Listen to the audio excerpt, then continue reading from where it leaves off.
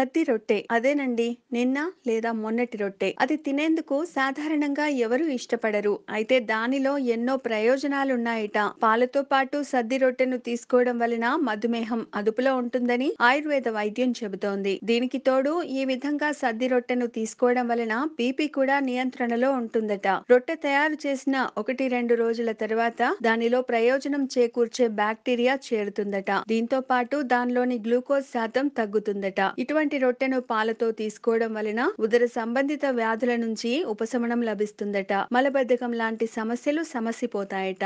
దీనికి తోడు సద్ది రొట్టె శరీర ఉష్ణోగ్రతను సమతుల్యం చేయడంలో కీలక పాత్ర పోషిస్తుందట. ముఖ్యంగా వేసవిలో ఇటువంటి రొట్టెను తీసుకోవడం వలన వడదెబ్బ ముప్పు నుంచి తప్పించుకోవచ్చని, శరీర బరువును తగ్గించడంలో, శరీరానికి శక్తిని సమకూర్చడంలో సద్ది రొట్టె ఉపయోగపడుతుందని, ముఖ్యంగా రాత్రి సమయంలో సద్ది రొట్టెను తీసుకోవడం వలన అధిక ప్రయోజనాలుంటాయని అంటున్నారు ఆరోగ్య నిపుణులు.